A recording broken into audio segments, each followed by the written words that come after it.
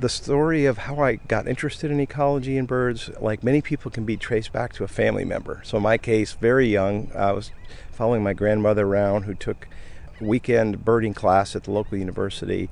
And I was interested in birds, had a propensity for being able to identify them by sound, and just kind of went from there. My name is Dale Gawlik, and I'm the Endowed Chair for Conservation and Biodiversity at the Harte Research Institute. My research expertise is with water birds mostly, and I do research on water birds in the context of wetland restoration and management.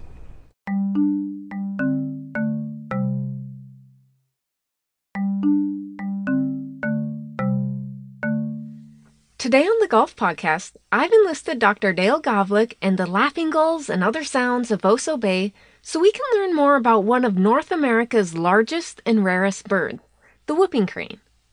These unique and beautiful birds spend the winter in the bays and estuaries of the mid-Texas coast. This is Jen, by the way, and I'm the creator, writer, and producer of the Golf Podcast. Student production assistant Alyssa Lucas helps out, and funding for the Watersheds series comes from the Harte Research Institute for Gulf of Mexico Studies at Texas A&M University, Corpus Christi. I should tell you, though, that the views and opinions expressed on this podcast may not represent the views and opinions of the Harte Research Institute or Texas A&M University, Corpus Christi. In Season 2, we're exploring the importance of freshwater inflow and coastal water issues. Birds on the coast need good habitat and fresh water, whether they are residents or coming or going.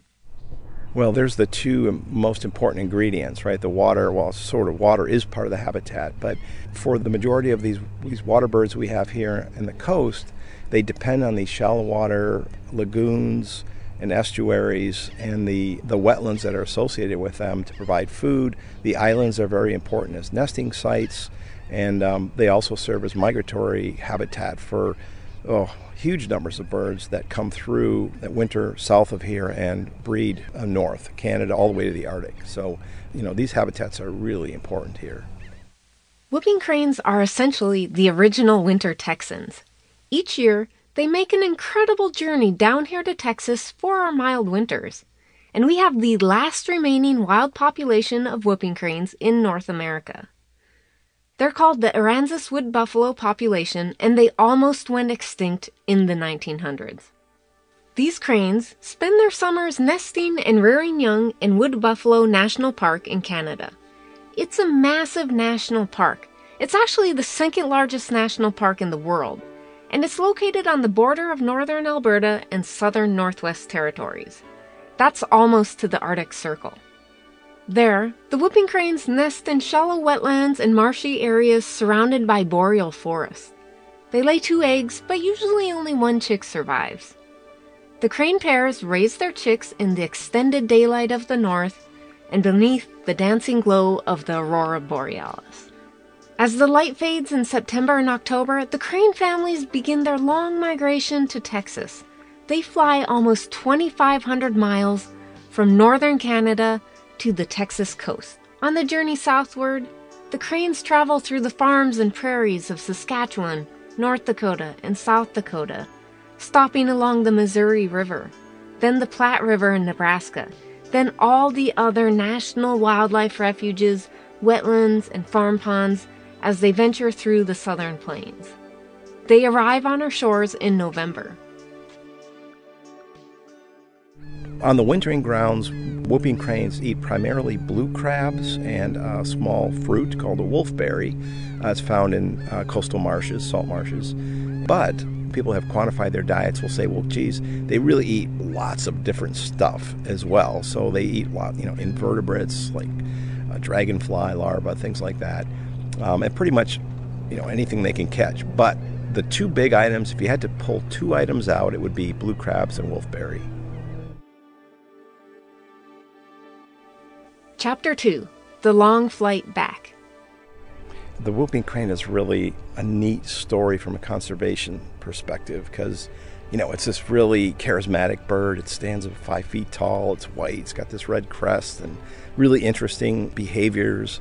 And people like it because it's monogamous and it seems to have a lot of the values that people like, right? It takes care of its young for a long time and fiercely protective. So really interesting birds from that perspective. They have historically wintered along the Gulf Coast, and over time their numbers dwindled as we converted prairies to agriculture fields, and we hunted them before they were protected in the early 1900s. During this time, whooping cranes almost went extinct. Cranes used to be found throughout a broad stretch of the North American continent, but this narrowed considerably. By mid-century, only a small population remained, the ones who wintered at the recently created Aransas National Wildlife Refuge. In 1942, the refuge manager only counted 15 adult cranes. It was so bleak that scientists for a time didn't even know where these last remaining cranes nested in Canada. That's quite the detective story, and I think one for a future episode. At any rate, with a lot of work from both nations, whooping cranes began their long flight back from the brink of extinction. The next step came a bit later, the plans to create a second self-sustaining population elsewhere. There is the Aransas wood buffalo population, which we have already mentioned. That's like the last remaining natural one. But the recovery plan says, well, if you don't have 1,000 wild whooping cranes in that population, we would also consider it recovered if you could establish 160 whooping cranes in another population, in an eastern population. And so that's what a lot of the effort has been focused on, is trying to get another population or two established outside of that wood buffalo Aransas population. And there's been a number of different efforts to get a population started. And so now there are two populations, one that migrates from Wisconsin to the Gulf, that's producing offspring on its own, and that's very exciting. And then the other one is a non-migratory population in Louisiana, and that's producing offspring. So those two are right now probably our best hope for getting a second population of whooping cranes established. And how the recovery team got that first population established is a great story. One group was set up to help the introduction of an eastern population of whooping cranes, and that was the one that breeds in Wisconsin and then winters along the Gulf. And there were some decisions to be made about what's the best way to make that happen, but to get the birds, the juveniles, down to the wintering area, they used ultralight aircraft, and the pilot was dressed as a crane, believe it or not, and flew all the way from Wisconsin to the Gulf Coast dressed as a crane, stopping along the way, and the juveniles followed down to the Gulf.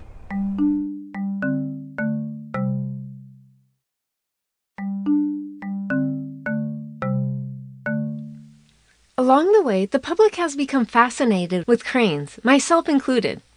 Every January, before I start teaching in the spring, my friend Karen and I take a trip up the coast to see big trees and whooping cranes. This year I thought it would be the perfect time to record crane calls for the podcast. When we got to the spot, just down the road from the Aransas National Wildlife Refuge, we found 17 cranes.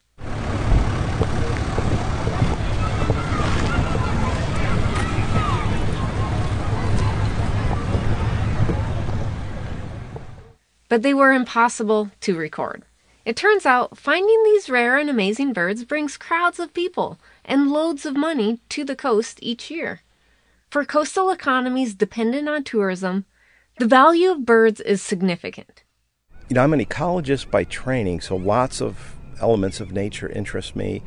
But I've noticed over my career, and even early on, that people like birds, right? They value them. All aspects of nature are worthy of study and understanding. But birds were different in some ways because people put such high value on them. They spent $32 billion in 2021 watching birds globally, and 5 to 6 billion per year feeding them. Well, those are remarkable statistics, right? And that shows that we really do value birds. So when whooping cranes suffer, so too do coastal economies and small towns along the coast. And that's exactly what happened back in 2008 and 2009.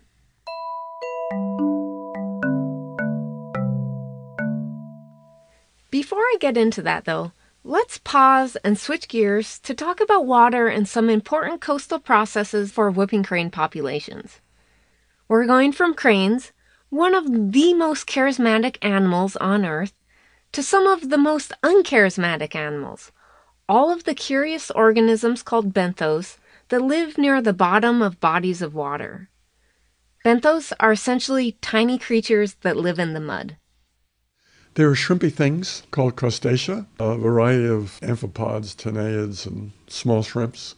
And then, of course, there are the worms. They're the dominant group. These are the annelids, so they're related to like the earthworms you see in your lawn, but they're all polychaete worms. So the marine worms are all the polychaete worms. And they're different from the things in your lawn in that they have they're called parapodia. They're like little swimming legs. So each segment will have a little leg. And there are a variety of them because they exploit every food web and niche possible. So some are just ingesting mud and literally stripping organic matter of the mud. Some are eating other organisms. Some act like shrimp. They have tentacles they put up in the water column and they take particles out of the water column. So the worms are incredibly diverse. So they're the largest group, most dominant group, most diverse group. And finally, you got the mollusks. And we got lots of different kinds. We have snails, we have clams. But those are the two dominant ones, the snails and the clams. But there's some other ones like the tusk shells. So imagine a snail with a straight shell. And of course, the mollusks have very diverse feeding groups as well. Some are just browsing the surface, looking for materials that have fallen on the bottom of the ocean. And some are filter feeding again also, or suspension feeding, eating particles that are in the water column. And of course, the most famous mollusk is an oyster. The most famous crustacean is the shrimp. So two of these things grow to size that have become commercially exploitable. And as you might imagine, those two species are some of the most important bioindicators we look at all the time. That's Dr. Paul Montagna, Chair for Hydroecology at the Harte Research Institute and our guide for the Watersheds series. As a coastal scientist who studies freshwater inflow, he's studied a lot of benthos and even has a benthic copepod named after him. Copepods, by the way, are weird little crustaceans that live in water and are really common. Copepods and other benthos even help scientists like Paul monitor freshwater inflow. You know, it's interesting. Obviously, inflow is freshwater mixing with saltwater, which means the big changes are occurring in the water column. The salinities are changing, the nutrients are changing. When the nutrients are there, the phytoplankton can bloom. The phytoplankton, of course, feed the entire food web. But, you know, all of that is incredibly ephemeral. With inflow, outflow, and incoming and outgoing tides, water conditions constantly change in our bays and estuaries. So the question is, well, how do we just take the pulse of the ecosystem? Kind of like when you walk in the doctor's office and he takes your temperature or measures your pulse, right? How have you been doing? Well, the answer, I think, is to look at the things that live in the mud. Why? Because they're fixed in place. Yet they're sampling and integrating what's going on over their head 24/7, 365. They're always affected by the conditions above them. And they literally integrate everything that's happened since the last time you visited them. And so by looking at the critters that live in the mud, we can literally take the pulse of the ecosystem once a month, once a quarter, at larger intervals in time. And they're literally telling us, oh, here's what's been going on since the last time I've seen you. And so even though they're not something that's charismatic or very large or in the public eye, it turns out they're the most sensitive indicator of changing the environment over time. So that's why I've always focused my research on the bioindicators for inflow, on the kind of things that live in the mud. The other thing about freshwater inflow, if you remember from the last episode, is that it has an indirect relationship to fish and other organisms. So inflow defines estuary conditions like salinity and sediments and other things, and those estuarine conditions drive productivity of plants and animals. So what happens when there's a lack of freshwater inflow? And that raises the salinity and leads to other changes in coastal habitats.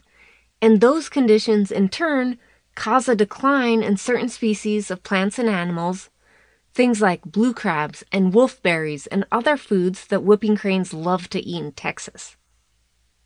You'll find out on the next episode of the Gulf Podcast, when whooping cranes go to court. Next time on the Gulf Podcast. We had 6 lawyers. When we got into the courtroom the first day, I think there were 24 lawyers on the other side. We had stirred up a hornet's nest. Thanks for listening to the Golf Podcast. You can follow us on Instagram and Facebook, as well as read episode scripts and listen to oral history interviews on our digital archives. Music in this episode came from Lee Rosevere. This is Dr. Jen Brown, signing off to grade papers during finals week.